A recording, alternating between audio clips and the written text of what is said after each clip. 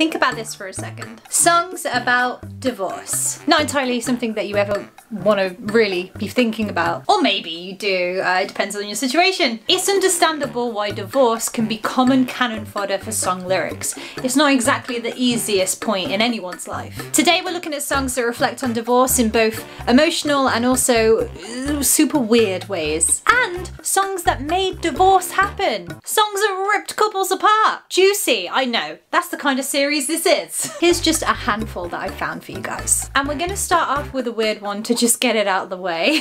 The Kinks, Art Lover, 1981. Okay, so this song is just like flat out creepy. It's disturbing. In a nutshell, and on your first listen of the song, the lyrics seem to be about a man stalking a kid. Yeah, I know, I told you we were starting off weird. Frontman of the Kinks, Ray Davies, tried to explain that actually the song is about a divorced dad who only gets custody of his kid once a week. He suggests that divorce is actually the underlying theme of the whole song. But wait until you hear the lyrics. I'm not gonna lie here, the lyrics in this song are really disturbing. I'm not a flasher in a raincoat, I'm not a dirty old man. Pretty little legs, I want to draw them.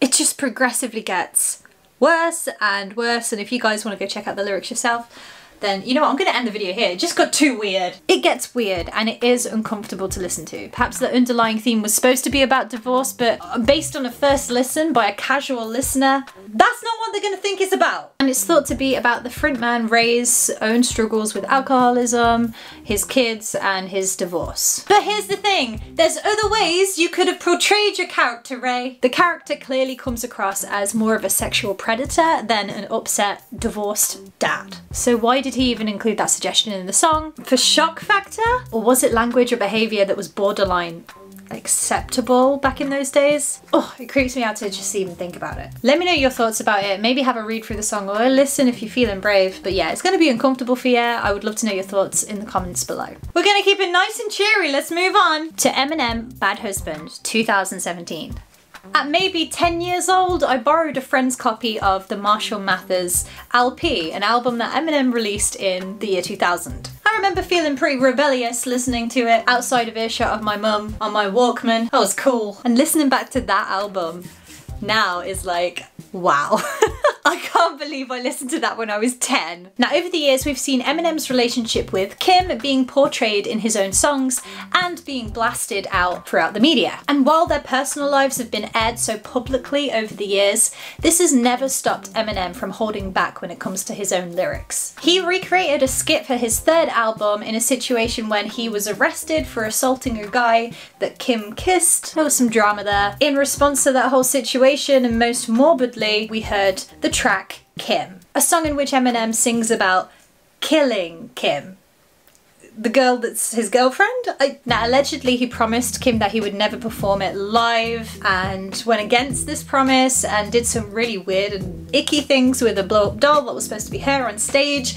Ooh. So it could be said that not just Kim's actions, but the song Kim itself was a factor in driving the couple to divorce. Now in 2017, we heard Bad Husband being released by Eminem, and it seems like a much more emotional account and apology from Marshall to Kim about their whole relationship. And he takes partial responsibility for their relationship falling apart and what it grew to be. It's definitely a more vulnerable side to Eminem that perhaps we're not used to seeing. While in the past Kim seemed to be the source of all of his rage in his songs and his lyrics, come 2017 we heard Bad Husband and it actually sounds like more of a resolve. I think he delivered the song really well, especially considering his personal relationship was put on blast around the world for everybody to be a part of. Can you even imagine that? Let me know what you guys thought to that track down below in the comments, and let me know if you sneakily listened to Eminem when you were 10 years old as well. You rebels. Next up, Kelly Clarkson's Because of You, 2004.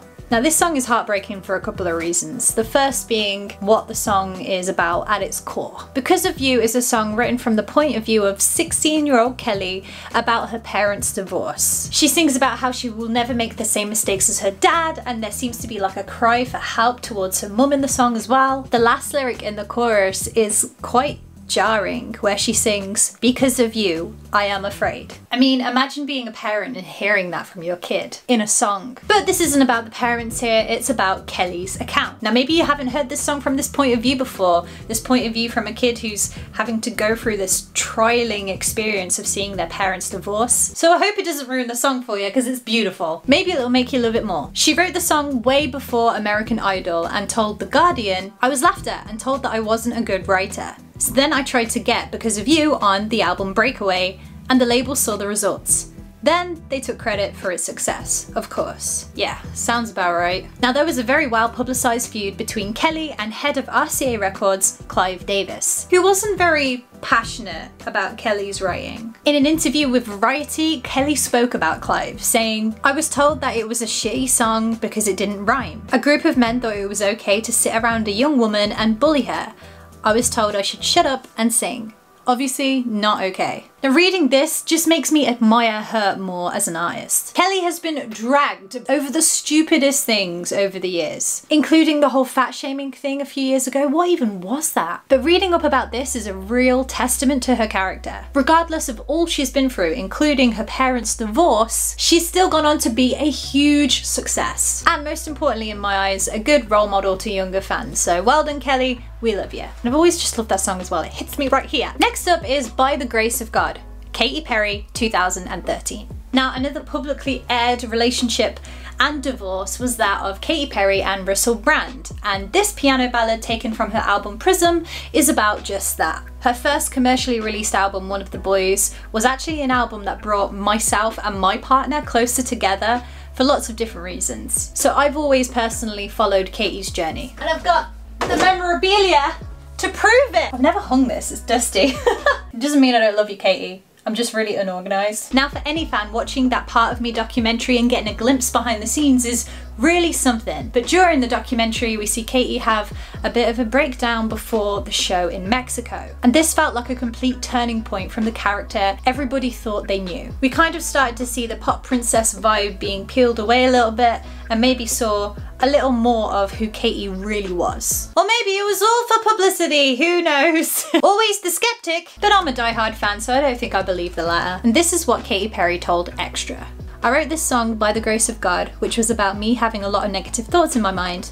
Then you hear me find my strength throughout the message of that song, and I come out in the end alright." It's definitely a beautiful song in my eyes. It's her coming to terms with everything that's been going on, and again, that whole publicly aired relationship thing. I don't know how you do it. Great song, great album, preferred One of the Boys, but still good. I'm excited to see what she does after Witness. I would love to know your thoughts and comments about Katy and her music in general in the comments below. Moving on, Tammy Wynette, D.I.V.o.r.c.e, 1968.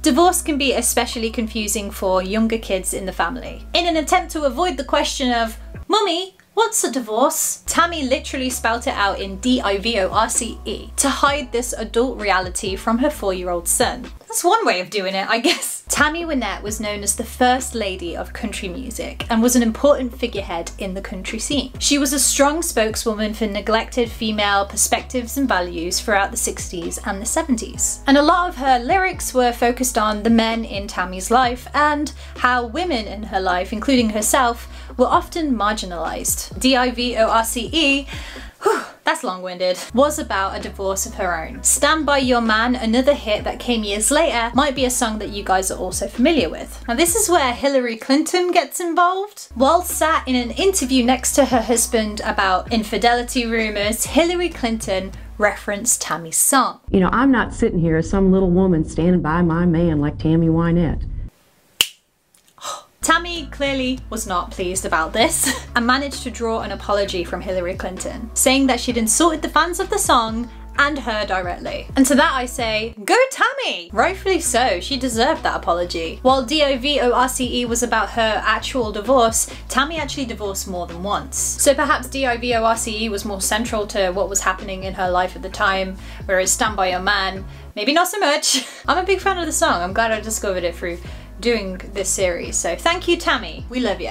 Next up, The Police, Every Breath You Take, 1983. This was the pinnacle hit of the year in 1983, and possibly one of the most misinterpreted songs ever. While it sounds like a beautiful love song, it's actually about an obsessive stalker. You're welcome, another song ruined. Now Sting wrote this track shortly after his separation from his former wife, Frances Tummelty. And similarly to Art Lover, which we heard earlier on, there's also some ambiguity in the lyrics to this song, with this one being a little bit less creepy. I mean, it's toned down a little bit more than Art Lover. Fun fact, Sting actually wrote this song at the same desk in Jamaica where Ian Fleming wrote the novels of James Bond. Weirdly enough, he also performed the track on an episode of Ally McBeal, in which he plays himself in the episode and is sued for breaking up a couple because of a sexually aggressive concert or something like that. Ally McBeal was a weird show anyway. What was with the dancing baby? Do you remember that? What was that about? Next up, Steely Dan, Haitian Divorce, 1976. Now this one was an interesting one. In the 70s, it was way easier to get a divorce if you got yourself to Haiti. With almost no restrictions, only one member of the married party needed to be present to divorce, without the permission or signature of the other person. Can you imagine that phone call? Hey babe, so what time can I expect you home tonight? So I'm in Haiti right now, so probably never? Now this saw Haiti receive a huge boost in tourism throughout the 70s. It became a hotbed for particularly American men to arrive with their mistresses, get a divorce, and then marry their new ladies straight after. Can you imagine? Classy. Now in this song from Steely Dan, it's a woman who tries to file for divorce in Haiti. So she goes to Haiti, gets a little bit distracted and meets someone, falls pregnant, and then returns to reconcile with her husband in the US and doesn't even file for divorce. So while it is a song about divorce, it kind of isn't. Now, I don't think this is a prominent thing in modern day in Haiti, but just in case, if you see your partner's heading to Haiti for a business trip, might want to go with them or reevaluate. And last but not least, ABBA, Winner Takes It All, 1980.